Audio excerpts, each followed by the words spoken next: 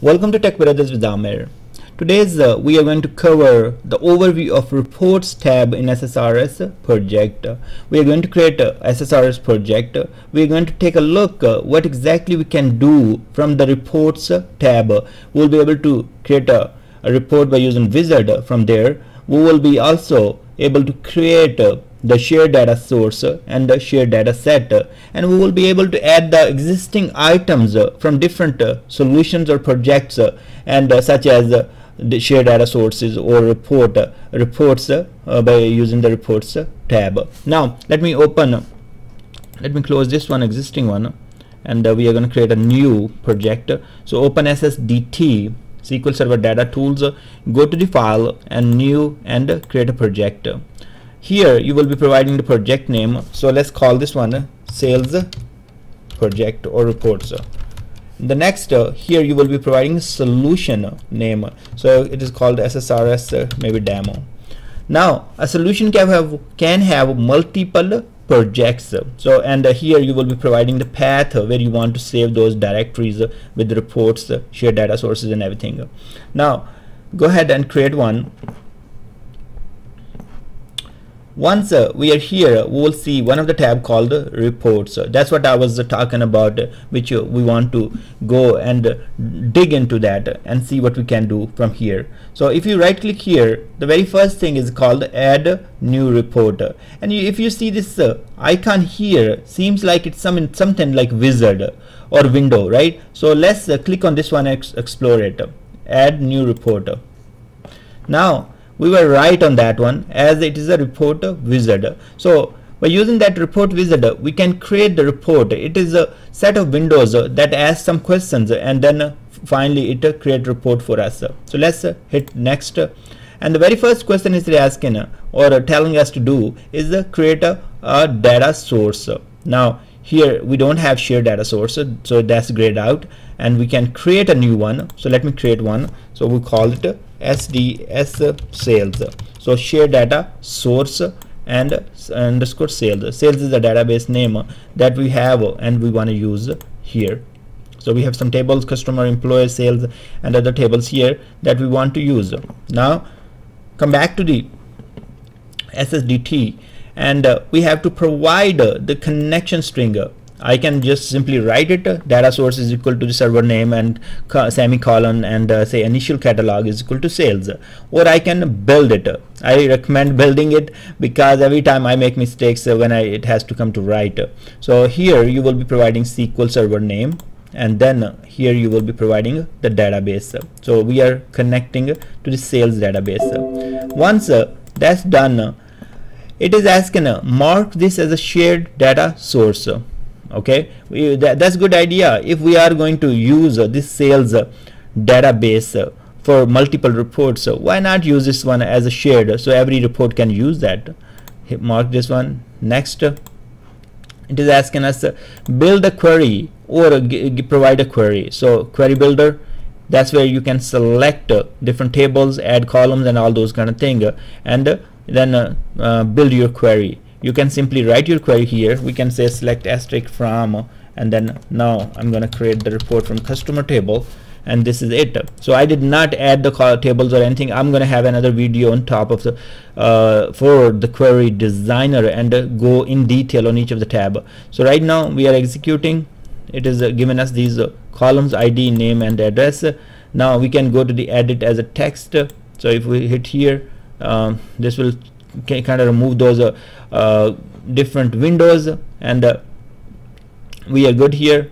We can hit next, and that's where the query is. We don't have to go to query builder always. We can simply write our query in SSMS and paste it here, or write by ourselves. I recommend writing in the SSMS and pasting it here after testing in SSMS.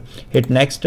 Now we have multiple type of reports here, tabular or matrix. Don't worry about that. We are going to have a lot of videos on this, and we will create a lot of videos by using the report wizard. So let's go with the tabular. That means a report in a table, so a table type report.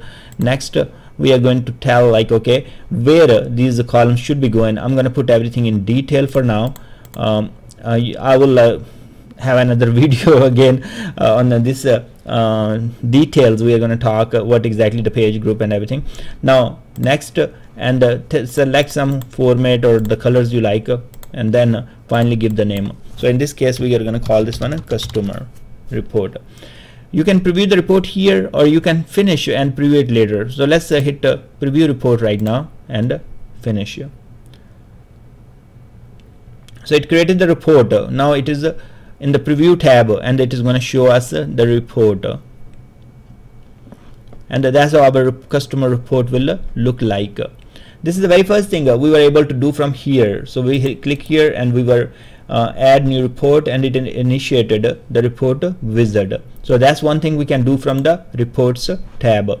Next, let's take a look here. The data source is also created as part of that wizard. Now we are going to go to reports tab again and say add, and here we have new item. Now in the new item, it is telling us multiple things. It is telling us you want to initiate a report wizard. We don't want to do it, we already have done it. So if we want, this is one way to start your report wizard. The second part, okay, you want to create a report. Yes, I want to do it, and create a new report using, if I click here, and you can read that, create a new empty report. That means this report will have nothing. We have to create our own data sources and data sets, and then we will be able to use that. Let's do it. So go to report, and I'm going to call this one as a employee report. Now we added, and here you see this report did not show us any data set or any data source. We have a shared data source anyways already existing here. We can use that one. So come to your employee report, and in the data sources, let's add that reference. Now here we have options. We can create our own data source that will be embedded in this report, or we can make a reference to the shared data source. Let's make a reference to the shared, because sales is the database we are going to use for a lot of reports. So shared data source is good idea to use. Hit OK. Now in the data set, let me go back to properties and rename this one. Data source 1 is not a nice name, so we should have sales. Give some reasonable name. In the data set, right click, add data set, and now here you can have embedded data set, or you can have shared data set. I have already created a demo on the shared data sets. I recommend watching that video, and in this case we are going to use the embedded one. Embedded means that this data set is going to be available only in this report. If we go to the shared data set, that will be available to all other reports as well. If we create those reports, we can use them. We don't have to recreate every time. Now we are using embedded, so tell us like we are going to tell which data source you need to use, and now we have to provide the queries. Let's start from DBO employee and hit OK. Now the fields are available to us. We can right click here in the report and say insert and table, and I can simply create that report, drag and drop those columns here, and our report is ready. Very simple report. We can preview the report. So the second part we learned from here, we can create a report, empty report from reports tab by just going to the add and new item, and then going to the reports. Now let's go back one more time, hit on the reports tab, go to add new item, and here the third option is the data source. So it means we can add a data source from the reports tab itself. So let's make this one and call this one sale region. Because the sale region is the database where I want to connect, so I want to create a data source with the name sales region. So I can call this one actually DS shared data source. This is my goal. I want to make it shared eventually. So hit add. Now once this is here, it is asking us okay, what is the name you want to create for that one, name and type of connection manager. So I will say shared data set, source and sale region. Okay, now we have to provide the string. I'm going to go ahead and select the SQL Server name here, and then we will be providing the sale region database. So sale region, hit OK. We are all good. Now if you go here, you will see that shared data source right here. So that's what we created, SDS_sale region. Now this is one way to create the shared data source from the reports tab. Let's go back again, go to add and then new item. The last one is the data set. Now we have to provide the name. In this case, let's say we provide month name of this data set. This is what we are going to do. Eventually I want to make this one as a shared data set because month name can be used across multiple reports. Add, and once you add that, it asks you, okay, which data source do you want to use it? So okay, I want to call it month name again, provide the name. Now here you can select the data sources which are available to you. So both are shared, and we know that our table does exist in both of them. So let's take the sales, and here is my query. So I have a distinct sale month from DBO sales in the sale region. So also I have the same table in the sales, so it doesn't really matter for me. I don't want that. I wanted to click just execute, not MDX. So anyways, I can execute now. So this is in the sales database. So fine, go back here, provide the query. We are using a shared data source _sales that's pointing to the sales database. Now hit OK, and let's try to find out where it is. So it is under the shared data sets. So it is the extension is RSD, report shared data set, and for the sources we have a RDS, so report data source. Now we see that the reports tab is really cool. We don't have to go to the shared data source or shared data set. We can create the things from here. The last thing it is telling us or having given us option is the existing items. What does that mean? It means maybe we can add some items from existing solutions. So let's hit that. Once we hit that, it will give us this window, and it is telling us, okay, you browse me to where you have some items for me. So here I have SSRS training solutions. This is one of the solution I created, for the last demo, and now we have sales report.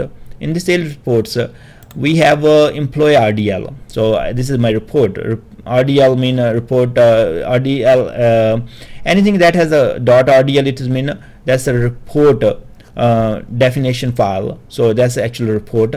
And then anything that has a RSD, that's the data set, and anything that has RDS, that is a shared data.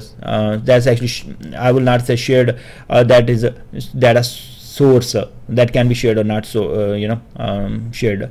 So anyways, we will create, let's say we want to add the employee report is already there, so I want to find something DS employee. Let's add this data source. So we are going adding that part. Now hit OK, and sorry it was data set. So this data set we can add, and next you're going to go ahead and add a new report. Let me rename this one. If I want to rename this one to employee_1, and then we can add the employee. Go to reports, go to add, and then existing items, and then you can go ahead and add the employee report. Now if we will redo, probably it will let's see if it will redo. It will say I want to overwrite, or it will give us the option maybe with the _1 or 2. So it is given us option saying, okay, you have the report already with the same name. Do you want to overwrite, or you want to just cancel this out? In my case, I will cancel out. Okay, thanks you. So you can add the reports by using the reports tab. You can go to add and then add any items. In this case, let's say if we have a sales data source and we want to add that, if we add that, I already have this one, so it's not letting me do it. If I want to overwrite it, it will overwrite it. If we rename this one, then we can add that one. Let's keep this one sales only, and then we can go ahead and add one of the data source. Go to reports tab, add existing items, and then choose the shared data source, that's sales. So you can see that came here, right here. Okay, so this is cool when you have a lot of reports sitting in here and there, and you want to add to your solution. You can go ahead and add those reports, add those data sources, add the data sets, and this all can be done from the reports tab. The property doesn't really, it's just a properties window. Now we have added everything. Last thing I would like to do, let's deploy these reports to the server. So if you right click on the sales report and properties, and here you will be providing different folders such as data sets, data sources, and where you want to deploy the reports, and here your server URL will be. So in my case, my server URL is this /report server _ SQL 2014. Now I'm going to go ahead and provide that, and we will deploy it. Once this is done, and hit here, apply, fine. Now we can go ahead and deploy the entire project with the shared data sets, shared data sources, everything. And from the window here you can see that it is deploying sources, and then it is deploying the data sets, and then finally it is deploying the reports. If we're going to go back here in the reports window and or URL, you will see all those things here. You have data sources, and you can see all those data sources whatever we have created, and then you will see data sets, and then you will see the report, and then you will see different reports what we have here in different folders. So there were a couple of things. Let me take a look again one more time. So if this was this folder was already existing there. I didn't refresh at that time. I was deploying something, so it is mixed of that, but these are the data sets. They are deployed by our newly project, by this one. So these are 3, they are deployed. These are the 2 data sets, they are deployed. So you can take a look on that one. If you want to go ahead and take a look on the data sets, we will see those 2 data sets here, and then the other reports they will be coming to sales report. So we have customer, employee, and employee 1. That's coming from here. You can run it. If you want to change, go ahead. You want to change the data sources. You have the option here. As they are shared, you can click on anyone and point to any source, any server name or the database name, and then this data source will be used by the data sets and the reports. So you don't have to make changes to the reports or the data sets. It will automatically start using the newly connection string from the data source as it is shared. So thanks very much for watching this video, and I hope you learned something out of this video.